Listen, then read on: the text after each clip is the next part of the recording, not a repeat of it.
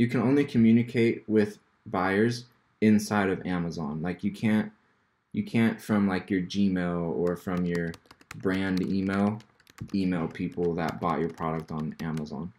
So what Helium 10 does is it goes and connects into your Amazon account, and then its systems make it so that through like your Amazon account they email the buyer. So it's not going to show up as from Helium 10.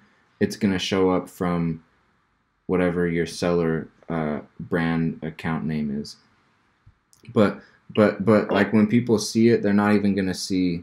It's gonna like the email that they're gonna see it from is gonna be like a string of Amazon encrypted email. So like they're not, just because Amazon's super strict about that. They don't want you to have customers' emails, and they don't want customers to have like your business email. They want it all to exist inside of Amazon so that you can't like Sure. siphon customers away from them.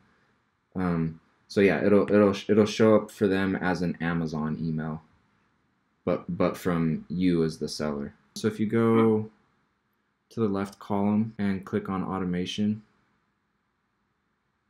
and if you click new automation, this is where you'll start to choose like when they get an email, how many emails they get, and when they receive them. And there's different ways you can do that. So like right when someone buys the product, you can have an email automated that goes out to them that says thanks for purchasing. When the product arrives, when it's delivered to their doorstep, then you can have another email saying like, hey, just wanted to let you know your product has arrived. And then a couple days after that or whatever, you could send out another email that says like, how are you liking your product? Would like to ask you to please leave an honest review on it. But this is where you'll set that stuff up. Some people send out like a few emails. I personally just choose to send. I just send one email when it or do I send. I think I might have it set it up to have it set up to two. Let me jump into mine and I'll actually take a look here. I don't remember exactly how I had it set up. So I use the two-step delivered template. So one step, two step delivered That one, yeah. review. Yep. And I'm not saying mine's the best, and I should honestly do more testing with my email campaigns to see.